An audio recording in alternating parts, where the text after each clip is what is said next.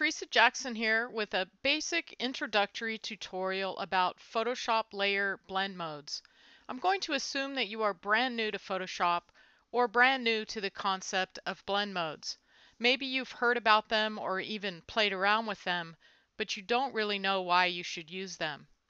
If you are looking for a deep dive into blend modes, I highly recommend the book The Hidden Power of Blend Modes by Scott Valentine. Blend modes is the blending of data between multiple layers. So in order to have layer blend modes, we have to have more than one layer. I have a document here with a single layer that I just filled with a sky blue color.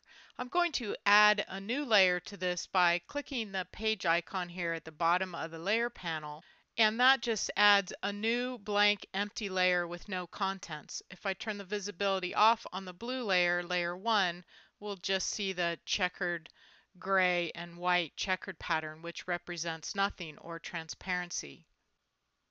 A new layer is by default added with the normal blend mode. We see the normal here. I'm just going to paint on this layer. I'll start by picking a bright yellow color and just paint the letters for yellow. And then I'll also paint a pink color. And as I paint these letters, you'll see that they are in the color I've chosen, yellow and pink. There is no blending happening between the layer 2 and the layer 1. Let's change this blend mode to multiply, which is a very commonly used blend mode and the easiest one to understand.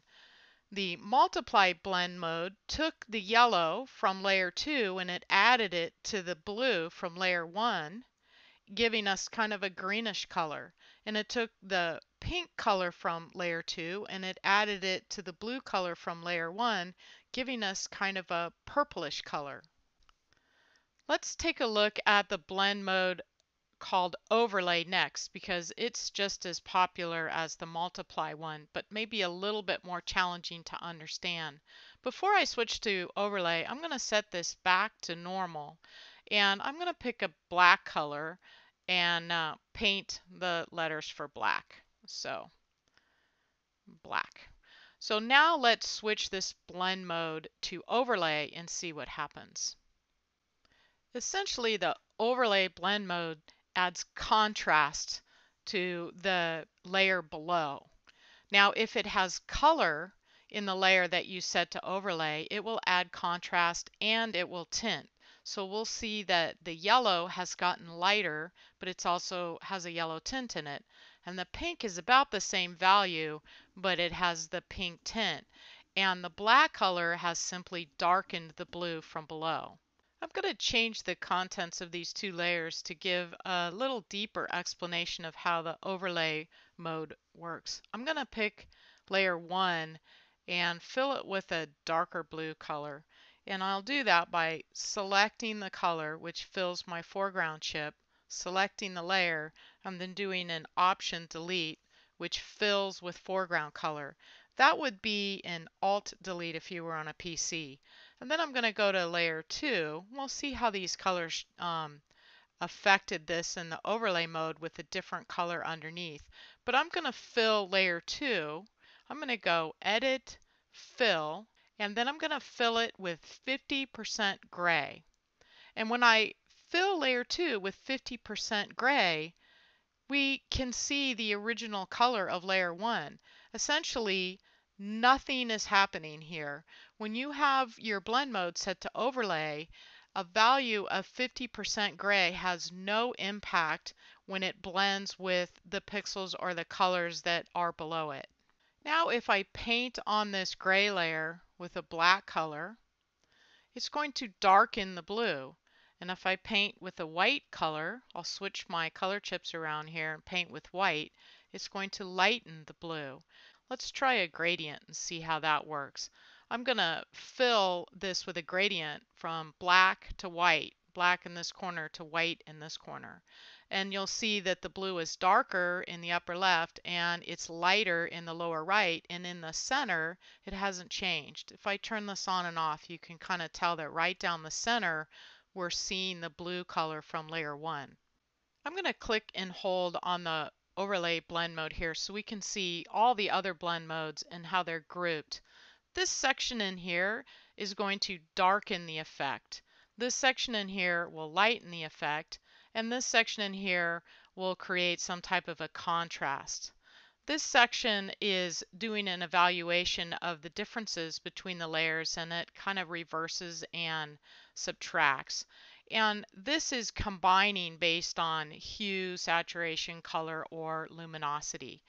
Now let's take a look at a couple ideas of how you could use these blend modes in a photo composite. To have layer blend modes, you have to have two layers or two images in a document. And there's a shortcut way to get there from Bridge. If you select two images together with the Shift key and go to Tools, Photoshop, Load Files into Photoshop Layers, that will open both of those images and put them together in the same document. I'm going to take the lake layer and drag it beneath the bridge layer here. And then I'll go to my move tool and move this down to the bottom. Now if we evaluate this image of the bridge, it has a very high contrast. Essentially it's just white up here in the foggy sky. So if I change the blend mode from normal to multiply, that's just going to disappear into the water because white multiplied to anything below it isn't going to add anything.